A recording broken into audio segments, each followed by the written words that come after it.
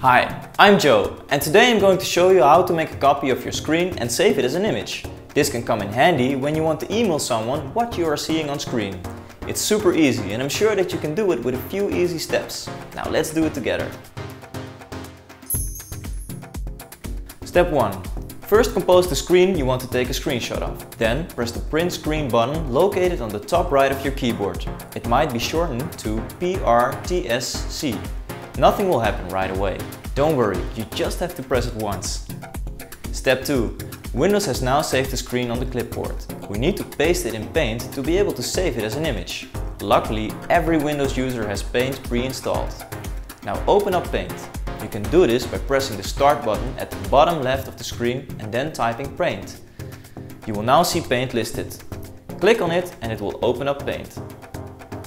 Step 3.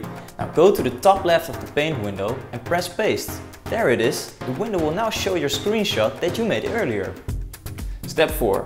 To save it as an image that you can email or save on your computer, you have to go to the Paint window in the top left again. Now press Save As. A window will pop up asking you where to save your image. You can also send it to your printer. Go to the top left of your window and select the arrow button. Then press Print and confirm that you want to print it.